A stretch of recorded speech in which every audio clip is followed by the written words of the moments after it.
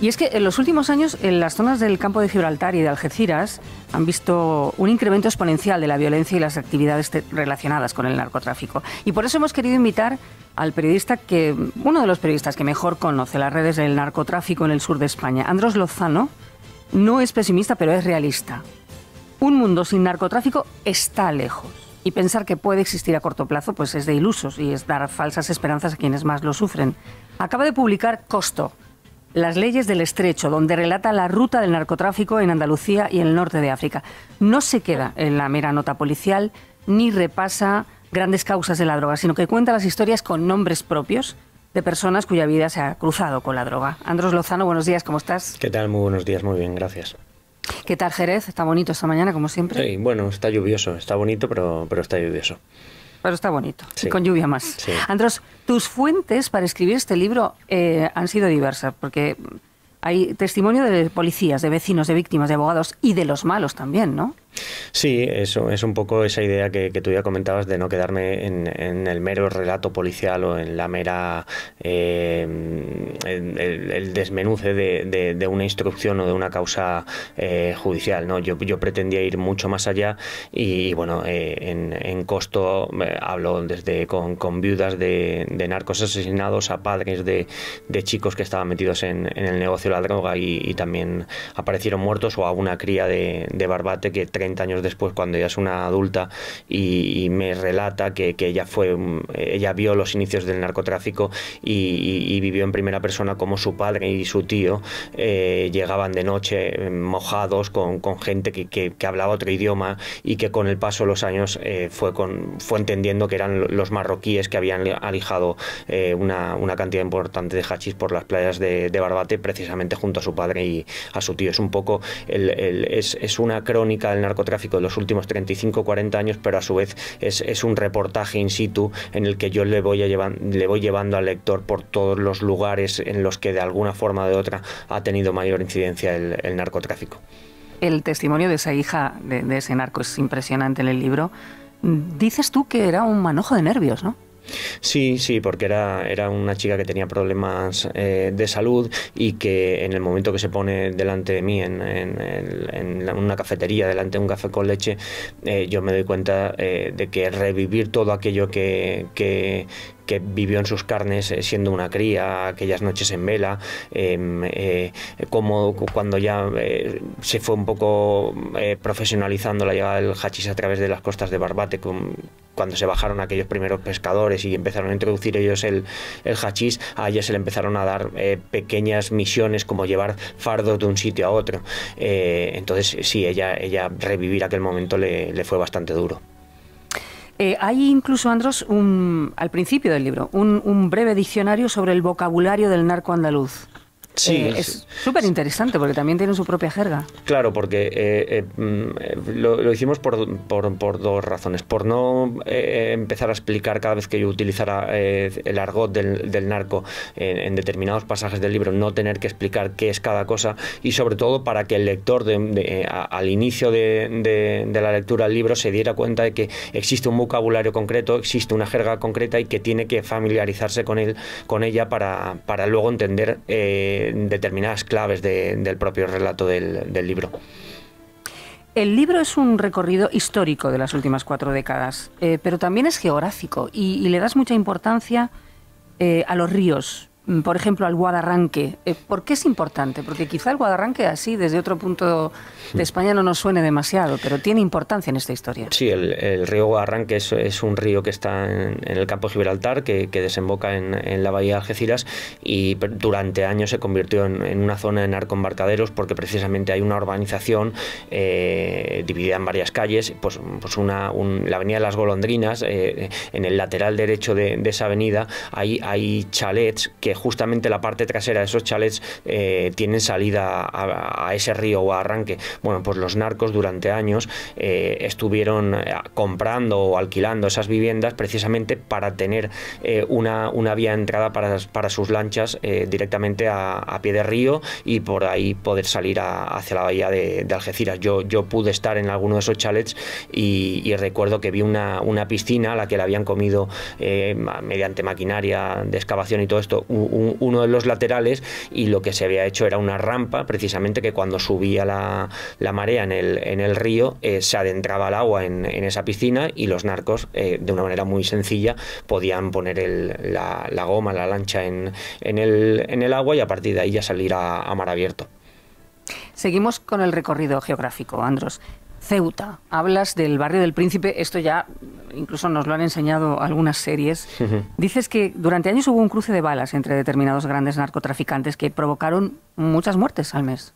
Sí, porque Ceuta tiene un valor esencial en el negocio del narcotráfico, y allí se han creado muchísimos clanes de manera histórica, y ese cruce de balas se daba principalmente porque cada narco tenía su propio feudo. En el Príncipe mandaba uno, en Los Rosales mandaba otro, aunque por encima de todos ellos seguramente emergía una figura como la del Nene, como la de Mohamed Tayeb, un narcotraficante que trascendió Ceuta y volvió loco. El que lea la historia en Costo se va a dar cuenta de que es un narcotraficante que tuvo en jaque durante bastante tiempo tanto a España como a Marruecos, porque en ambos países él tenía distintas identidades, y fue un revolucionario en el negocio, precisamente porque con 22 años ya tenía contacto con alrededor de 70 bandas exportadoras de hachís de Marruecos, y ideó lo que hoy se sigue utilizando, que son las gomas cebo. Es decir, tuvo tanta capacidad económica que compró hasta 4 o 5 embarcaciones, y las noches que hacía lijos, pues a lo mejor metía hachís con 2 de ellas y lanzaba al mar a 2 o 3 vacías totalmente, pero eso lo que hacía era que la Guardia Civil o Vigilancia Aduanera o la Policía Nacional no supiera bien cuál de todas iba cargada de mercancía. Estamos hablando con Andros Lozano, que es periodista, ha escrito Costo, las leyes del Estrecho. En los años 80 era todo más rudimentario. ¿Se ha sofisticado mucho ahora? Sí, ahora prácticamente es una industria profesionalizada en la que se utilizan drones, se utilizan teléfonos móviles encriptados, para comunicarse los propios narcos compran o utilizan aplicaciones encriptadas. Entonces, sí, el negocio se ha sofisticado muchísimo, cada vez tienen más recursos, cada vez pueden invertir en protección, en seguridad, y sí, de aquellos primeros pescadores de la costa gaditana que se dejaron la mar y se subieron a pequeñas embarcaciones del hachís, hemos pasado a embarcaciones con 2, 3 y hasta 4 motores de gran potencia, con embarcaciones de 16 y hasta 18 metros de eslora, y eso lo que evidencia es que el negocio va en crecimiento, va en aumento, y que cada vez el crimen organizado relacionado con el narcotráfico pues tiene más recursos y más poderes económicos. ¿Hay incluso alianzas entre clanes si es necesario? Sí, por supuesto que sí. Y después de que en 2018, a mediados de 2018, el Ministerio de Interior dispusiera o pusiera en marcha un plan especial de seguridad en el campo de Gibraltar, que luego eso se fue extendiendo por toda Andalucía, eso motivó que se desplegaran mayores dotaciones de plantillas, que se destinaran recursos para compra de vehículos, de sistemas de videovigilancia y de seguimiento. Eso lo que ha provocado es que los grandes narcos estén ahora más debilitados, por lo menos los grandes narcos del campo de Gibraltar. A todos nos suenan el Messi, el Hachís, los hermanos Castaña, los hermanos Francisco y Antonio Tejón, y eso lo que provoca es que sea más complicado alijar por el campo de Gibraltar, y que los propios clanes, los que quedan, que son de un rango inferior, un rango secundario, tengan que coaligarse entre sí para alijar en distintas zonas. Ahora es mucho más fácil que un clan ponga una nave, una guardería donde guardar la mercancía durante horas, otro ponga las embarcaciones, otro ponga la colla, que es el grupo de alijadores que va a ir hasta el río, hasta la playa por la mercancía, y así van ganando cuerpo en el negocio. Pero sí, ahora mismo el hecho de que haya alianzas entre clanes es muy evidente y es notorio. Andros, has hablado de los Castaña. Creo que estás elaborando un podcast con 2 miembros de ese clan, ¿no? Sí, bueno, estoy trabajando ahora mismo en un podcast, son 6 guiones en los que cuento quiénes son ellos, y lo hago también a través de las escuchas policiales que se avalaron en el último de los juicios en el que estuvieron los dos hermanos, que ahí se llevó a juicio a prácticamente todo el clan. Si no recuerdo mal, fueron 16 personas y solo se condenó a Francisco Tejón por una condena nimia, 3 años y 1 mes de prisión porque le habían encontrado 5 kilos de hachís en su casa cuando le estaban procesando por 2 alijos de 1.500. Entonces sí, es un trabajo en el que muy minucioso, en el que estoy trabajando todavía por el momento, y lo que cuento quiénes son ellos y contextualizo hasta qué punto llegaron a controlar el negocio del hachís durante unos años. Recuerdo que hay un pasaje de una operación que narro en Costo, en el que los Castaña tienen negocios con la 'ndrangheta italiana, que es la mafia más poderosa y más violenta del planeta, y en una intervención telefónica, el capo de la 'ndrangheta, que estaba destinado en el campo de Gibraltar y que estaba dando cobijo, si lo recordamos, a aquel narco que un día lo sacaron a la fuerza del hospital de la línea, bueno, pues este mafioso italiano dijo que los Castaña controlaban el 70% del hachís que entraba en Europa. Entonces, bueno, son perfiles que son más allá de que a toda la gente decente nos cause repulsión o rechazo lo que hacen, tienen historias que trascienden el mero narcotráfico y que tienen escenas y pasajes que resultan fascinantes, la verdad. Tiene preguntas para ti Goyo González. Muy bien. Si Marruecos quisiera, ¿se acabaría el narcotráfico en el Estrecho?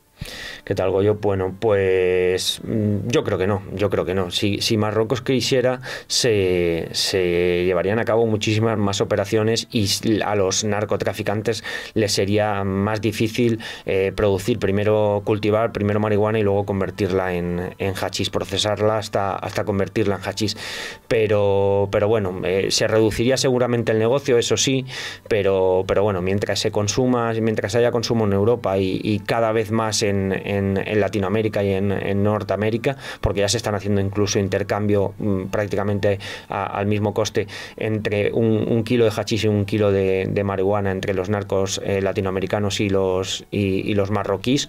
Bueno, pues mientras haya consumo va a seguir habiendo narcotráfico. El ejemplo lo tenemos en Latinoamérica. Por mucho que se intente luchar contra el narcotráfico en países como Colombia, como México, como Bolivia, al final las redes del crimen organizado cada vez son más grandes, cada vez se convierten prácticamente en transnacionales, y bueno, estaría muy bien que Marruecos estuviera muchísimo más al tanto y que no tuviera esa dejadez a la hora de supervisar y de investigar a sus propios narcos, pero no creo que como tal se pudiera dejar o acabar con el negocio del narcotráfico en el Estrecho.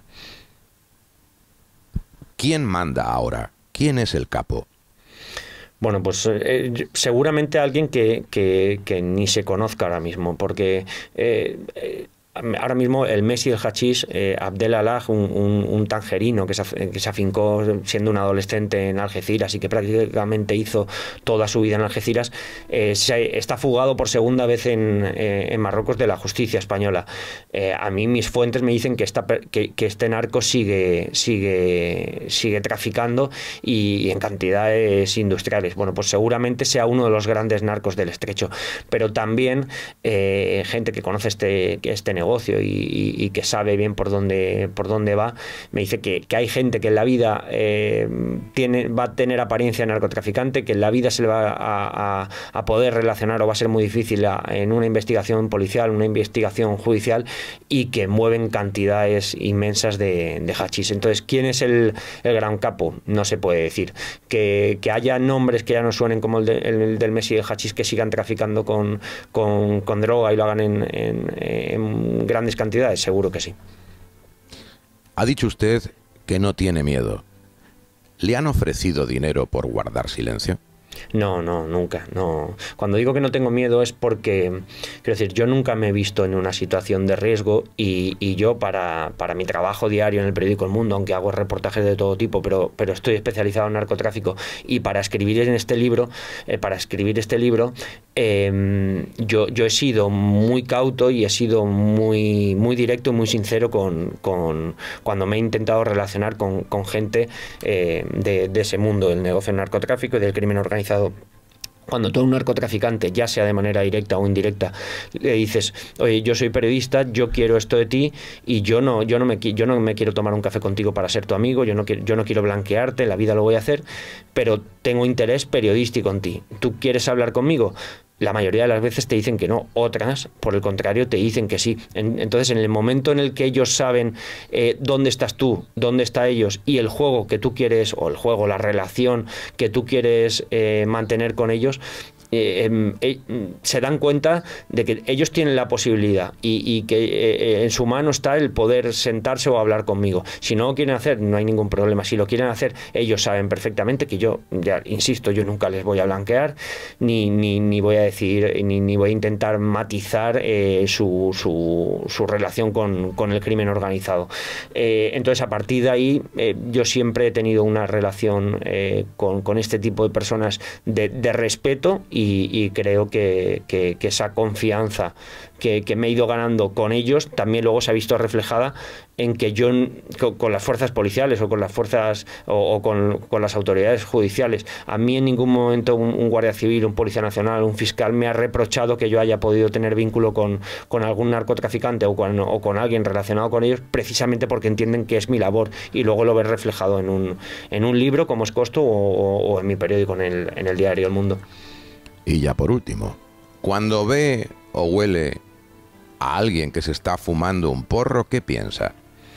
Bueno, pues enseguida empiezo a pensar no en el mero hecho de bueno, pues se está fumando un porro, seguramente en ese momento no pase nada, pero pienso en todo lo que hay detrás, en las consecuencias dramáticas, en la gente que pierde a sus hijos en un accidente en el mar, en la gente que se dedica a robar a otros clanes y acaba muerta, en aquella chica de Barbate que me decía que lo único que había traído al narcotráfico a su pueblo, y lo digo así, es mierda, muerte y corrupción, creo que me dijo, no recuerdo la cita exacta, aparece en Costo.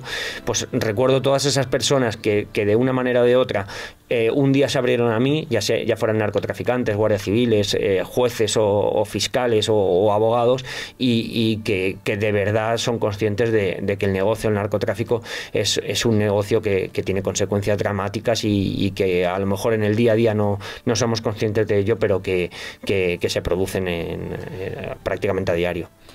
Entiendo que usted ni una caladita, ¿no? Yo nada. Ayer precisamente... sí, de verdad, ¿eh? Oiga. Mi mujer en alguna boda me da por fumarme un puro y ya me echa la bronca, imaginaos el porro. No, pero es que no sé ni liar un porro. Quizá esa contradicción, quizá esa... no sé, ese alejamiento de ese día a día del menudeo, de las drogas, es lo que me ha hecho luego interesarme por el negocio. Yo recuerdo que hay un viaje iniciático en 2011 a Barbate donde descubro un mundo que pienso que tiene una historia detrás y que merece ser narrado más allá como decía al principio, de una mera investigación policial. Costo, las leyes del Estrecho, lo ha escrito Andros Lozano. Andros, muchas gracias y un abrazo muy grande. Muchísimas gracias a vosotros y nada, ha sido un privilegio estar en este programa. Un saludo. Muchas gracias.